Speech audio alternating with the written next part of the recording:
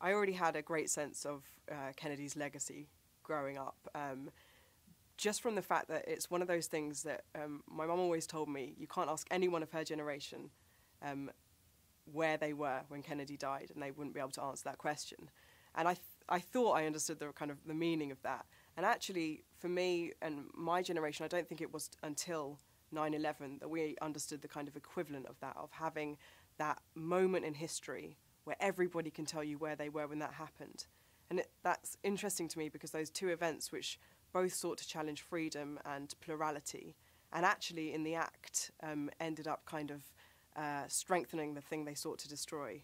But those generations share that sense of that moment in history. And so I had a sense of Kennedy from that. But really, my interest grew as I explored the Kennedy Scholarship and Harvard Kennedy School. And being here now, you very much see Kennedy's legacy kind of embodied in the school and in everything that it does.